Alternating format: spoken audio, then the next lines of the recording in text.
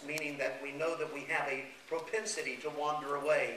But God's love, like a retaining force, will hold us where we need to be. For the love of Christ constraineth us, because we thus judge that if one died for all, then we're all dead, and that he died for all, that they which live should not henceforth live unto themselves, but unto him which died for them and rose again. The great application of the gospel. Christ died for all. We who live, meaning those of us who have applied that death personally, should now have a new life, living no longer for ourselves, but for him that died for us and rose again.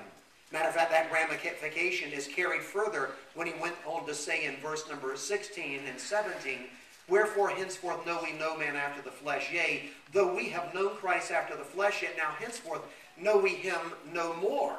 So in other words, now that Christ has ascended to heaven, and although I saw him, Paul could say on the road to Damascus, although we are not seeing him, here's where we are seeing Jesus.